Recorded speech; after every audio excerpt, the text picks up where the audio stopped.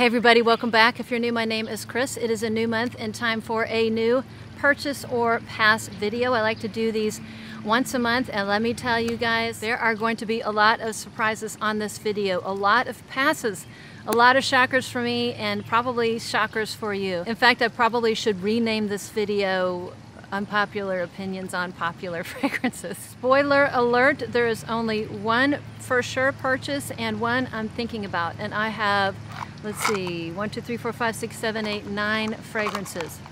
So with that, let's get started. Let me get my notes here. So the first one I'm going to start off with, I know this is going to be a big shocker. The first one I'm going to start off with is Soleil de Jeddah Mango Kiss. So I'm already skeptical going, and this is my second decant. I'm almost done with this decant. I have a solid opinion of this perfume. So I'm already skeptical going into it because it's $290 for a 50 ml. So let's put that in perspective. So I oftentimes get the 100 ml bottles because it's a better deal. Although I might rethink that as my storage situation is getting a little bit dismal. So let's put that in perspective. So it's $580 for a 100 ml bottle. I don't have anything in my collection that's remotely close to $580 for a 100 ml bottle. It was gonna have to blow me away, and did it blow me away? It did not blow me away. What I wrote down with all my testing is that I got a bitter green mango skin and a dark fougere. I don't even think fougere notes are in here. So I got a bitter green mango skin, dark fougere, and very woody, like pine sap. So this is not the type of fruity perfume that I enjoy. When I wear a fruity perfume, and I typically wear my fruity perfumes in the warmer weather, I want them to be fruity and juicy and sweet and maybe clean. I don't want them to be dirty, woody, or oudy. That's just my preference. I just like to keep it fresh and juicy and refreshing. So you're either gonna go one of two ways. If you don't like fruity freshies, you're probably gonna love this. If you're like me and you like your fruit fragrances to be more on the fresh side, the juicy side, you may not love this. And this one was, like I said, this was going to have to blow my socks off at this price, and it didn't, so this is a big pass for me. Okay, quick break. The next one, I thought for sure I was going to love. It's by Imaginary Authors, and it is called In Love with Everything. I looked at the notes and thought, this is a no-brainer, I'm gonna love it. So the notes are punch or fruit punch, palm sugar, raspberry, citrus, and sand. And it's like, how could I not love this fragrance? And the problem is that I got like a fruit punch potpourri, if there's such a thing.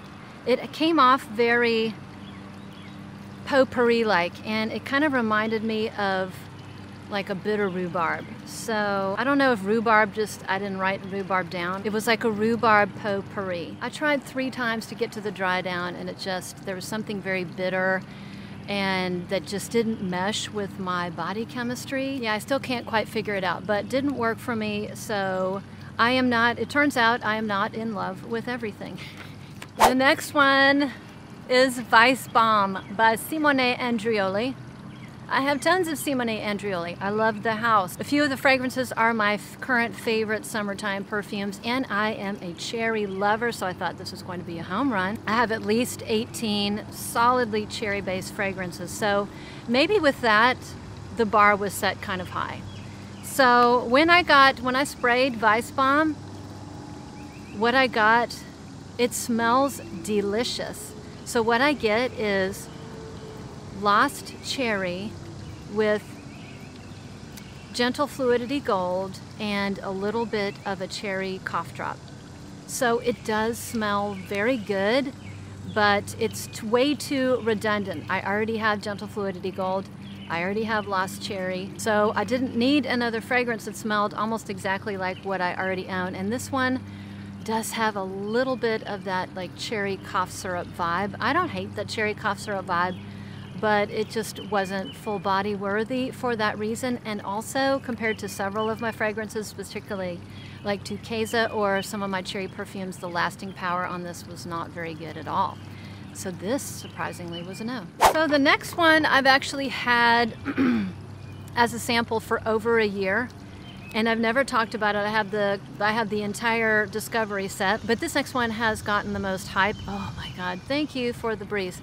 This one has gotten the most hype in the community, and it's called Tales from Zanzibar. And this is a guava-based fragrance, and I love guava in perfumes. And I haven't worn this in a long time, so I wrote down my notes. So I do get a delicious guava in the beginning, but pretty quickly after that, it is completely taken over by cassis, and that is the leaf and the buds and the twigs of the black currant plant. So it's very, very green and leafy. And to me, I mean, I love black currant, and I can take cassis in little doses as long as it doesn't overpower the scent. But in my opinion, it really competes with the guava for the fragrance. I would rather the guava be front and center, and the cassis was just way too strong for me.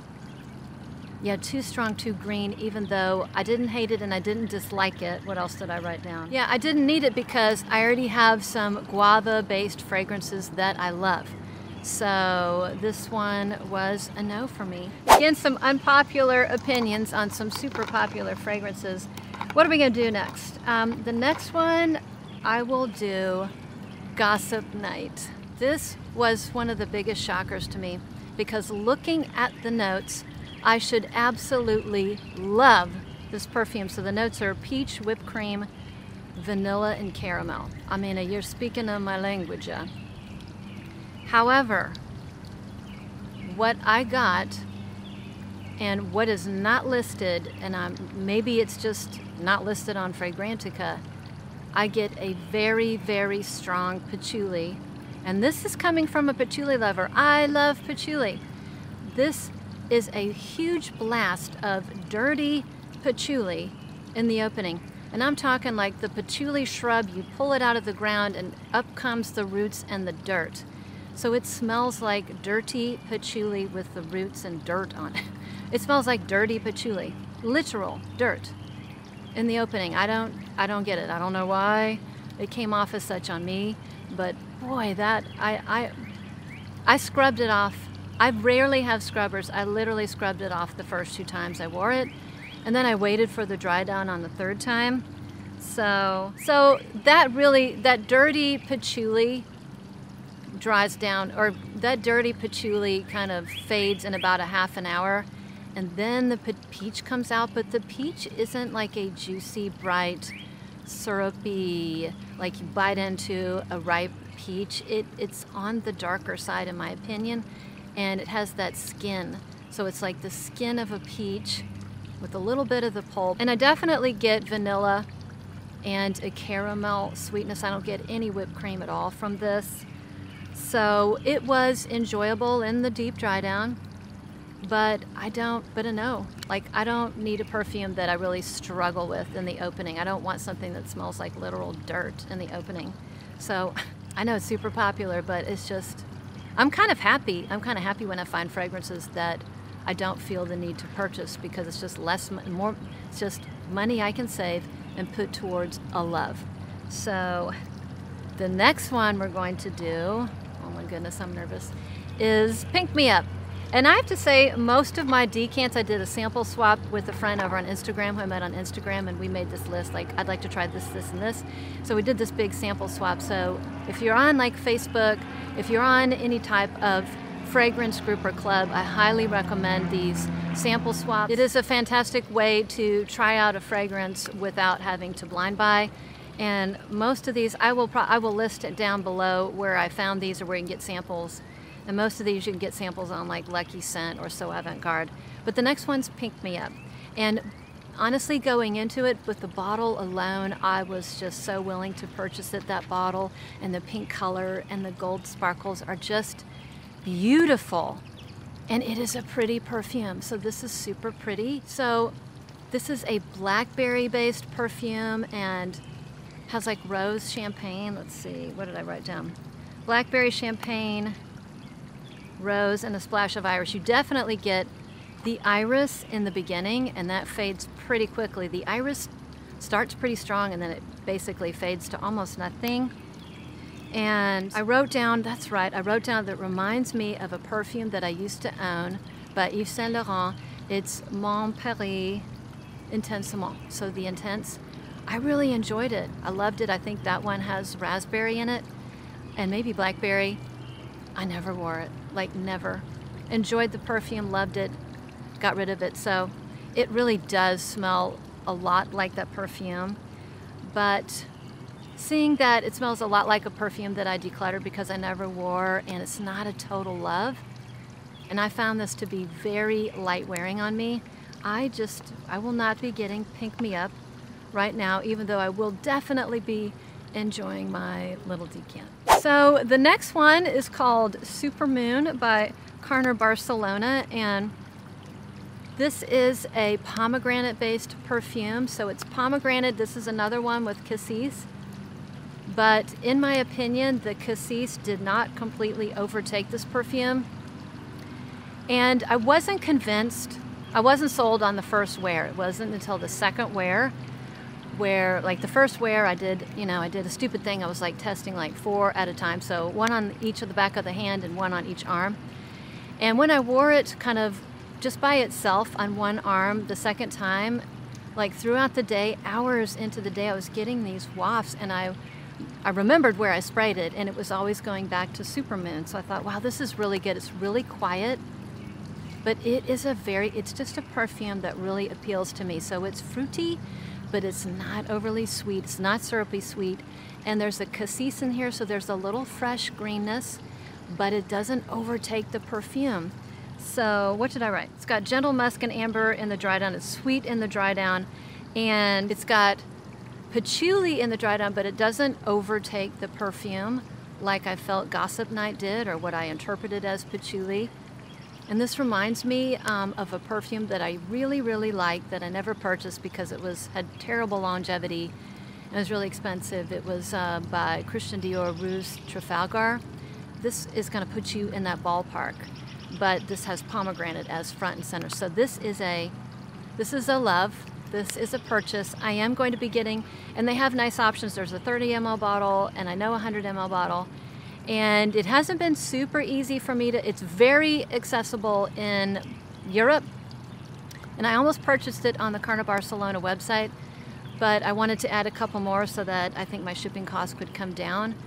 But yeah, Super Moon is a great one, and one I plan on purchasing. So quickly on the last two, another one by Gritti, and this is called Tutu Blanc. And Blanc means white in French. This to me is like, this should be called Tutu Pink. Pink tutu. This kind of reminds me of the color like light fuchsia. So not hot pink, but a lighter shade of a hot pink. This just smells like a pink perfume to me. There's raspberry in here. There's musk, some fruits. What other fruits? We have grapefruit, green apple, vanilla. It's very powdery. It's very fruity. It's very pretty. It's almost frilly.